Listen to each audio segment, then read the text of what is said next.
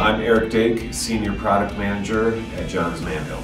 Johns Manville AP Foil recently passed the NFPA 285 fire test for use with ACM panels.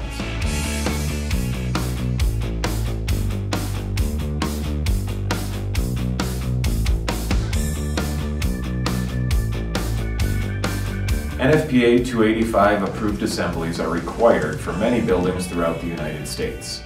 Architects, specifiers, and builders look to this rigorous test to assure fire safety of their buildings.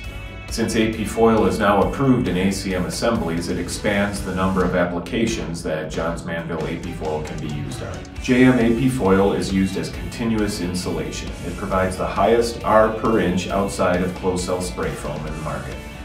JM AP Foil can also be used as an air and weather barrier when the seams and penetrations have been properly taped.